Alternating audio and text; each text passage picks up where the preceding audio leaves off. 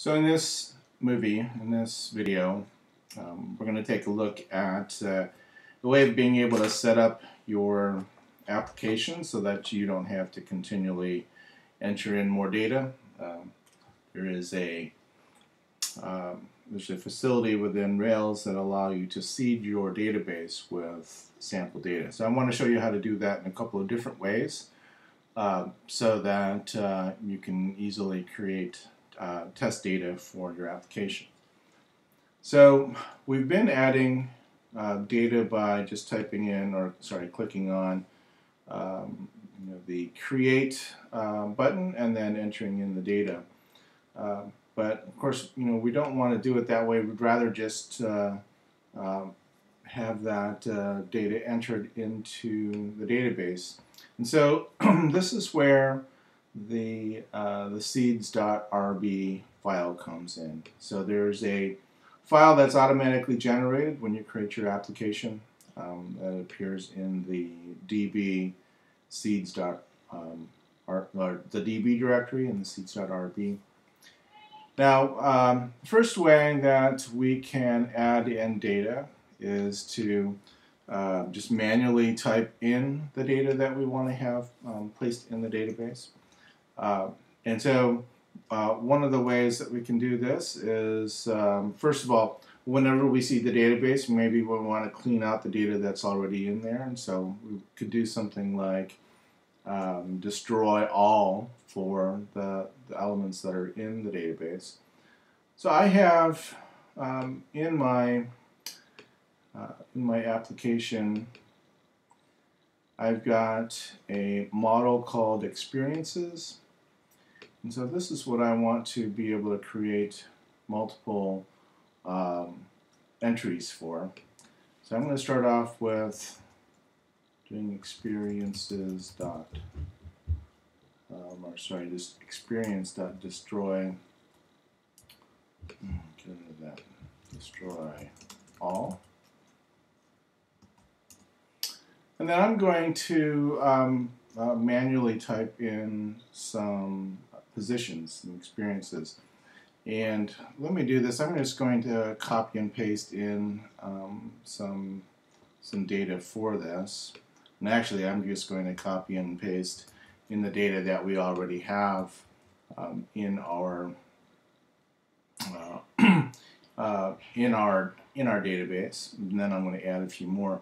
But one of the things I want you to notice here is that when you do this, you're going to have an entry for each one of the parts of your model. So I have an owner, start date, end date, name, and description, and so I've got something there. You do have to adhere to the types. So owner is an integer, so putting an integer there, everything else is a string. So now we're going to do this with an experience.create as the command. I am doing an array of these, and so you'll notice here the array. Actually, let me go ahead and expand this. And so I have an array. Each one of these entries is placed into a curly brace, and then it is comma delimited. Let me add a whole bunch more of these, and again, I'm going to go ahead and copy and paste these in so that you don't have to watch me type them. So let me get this together here. Just give me one moment to find that. Here it is. Okay, so I'm going to copy and paste these in. And it's just a list of jobs, basically, right? So, all right, and then the last thing I want to do in my file is I'm going to add in just a little message so that we know. So basically print created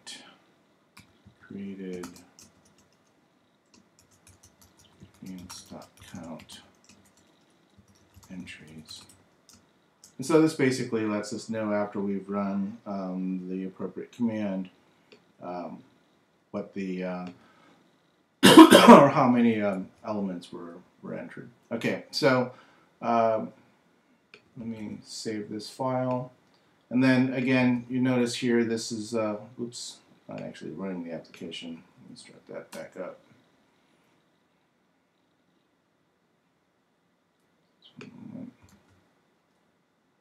So you'll notice here that we have 4 entries for experiences in this file. Now that I've created this seeds file, I can go ahead and run the Rails DB seeds command. DB seed. What this is going to do, again, is remove all the entries I currently have in there and then add all these other ones in. So go ahead and run that. We should see our message created 10 entries. There it is. And now if I run the application,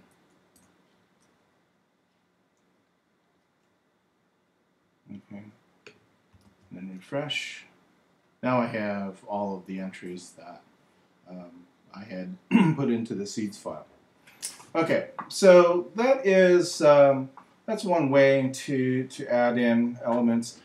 This can be a little bit tedious, of course, because we don't want to have to type in all of those. And so I'd really like a different approach for being able to seed my database. And so let me show you something else. There's a gem called Faker, and so you can let's bring up a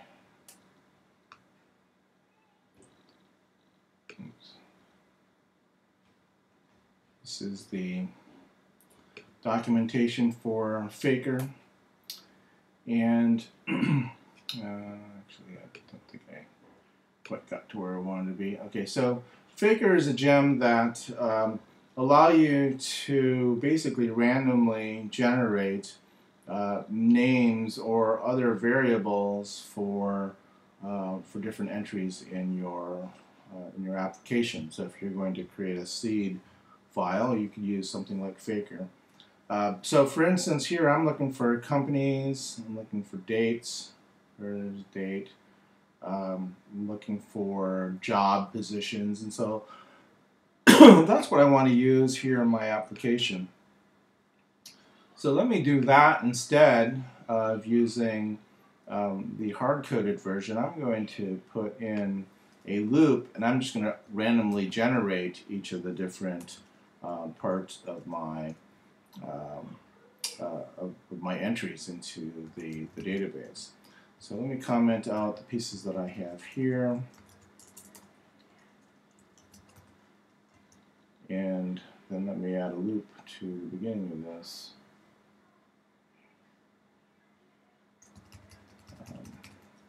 So I'm going to create 40 positions. So I'm going to loop 40 times. I'm going to do the following loop.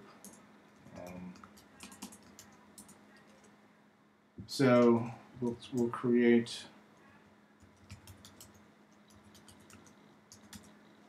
an entry.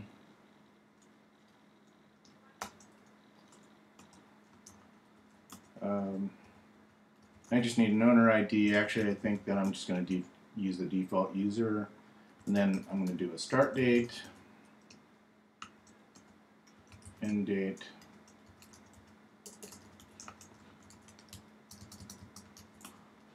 I need a name and a description. And so for each of these, I'm going to use Faker. So Faker, date, and actually I need to look at the documentation for date to see what I can use. So a number of different options here of what I could use for a date.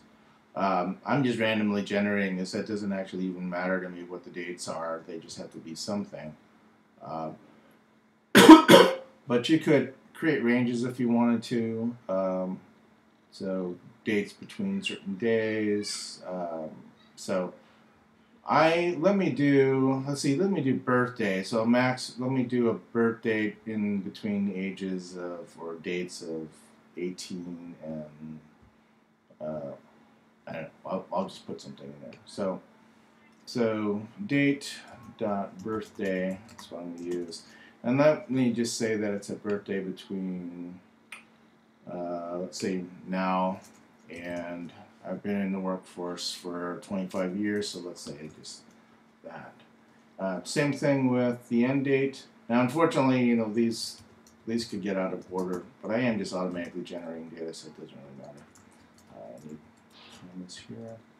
All right, so now I need a name, and so I'm going to use Faker's company. And if you look here, there's a number of different things that we could use. I am going to, let me use, oh, it's company, so I need a name. Faker company.name. And then I could use the Faker company profession. And just get a random profession. Let me start off with that and see how that looks. I guess the other thing that I could use is job title.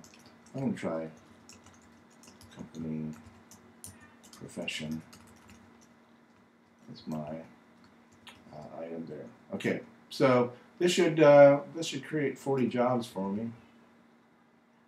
So let me go ahead and run seed again. So this should delete all the positions that I had in there. And let me go ahead and run it. And I refresh this. There we go.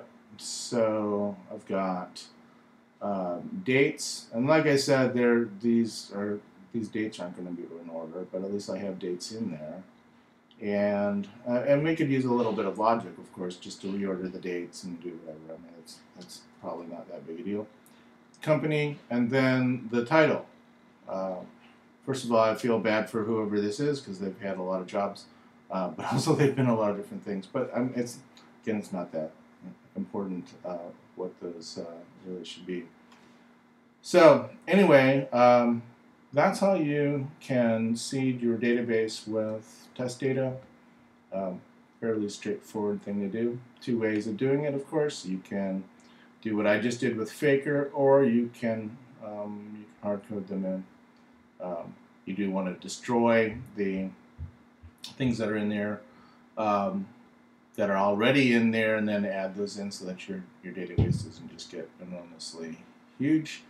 You do want to remember to add Faker to your gem file if you are going to use Faker. Also, you want to make sure that when you do use Faker and you do add it to your gem, that you do a bundle update. Bundle install and a bundle update, so that your application gets adds in the gems, and then also gets the most current version. Okay, so that concludes this video.